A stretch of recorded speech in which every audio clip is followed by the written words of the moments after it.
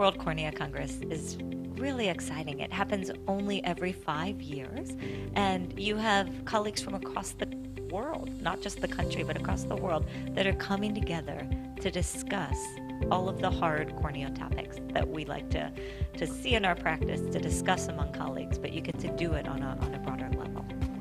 I did attend the World Cornea Congress in 2015, and I was struck by how diverse it was, how many things I learned from my colleagues across the world, as well as my colleagues here, but getting all of those different perspectives really made it a unique experience.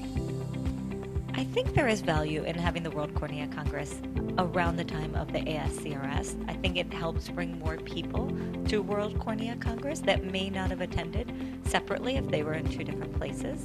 It also, for our international colleagues, as they come in, they can then attend the ASCRS. So I think it's a really good combination to get World Cornea Congress knowledge as well as knowledge from the ASCRS.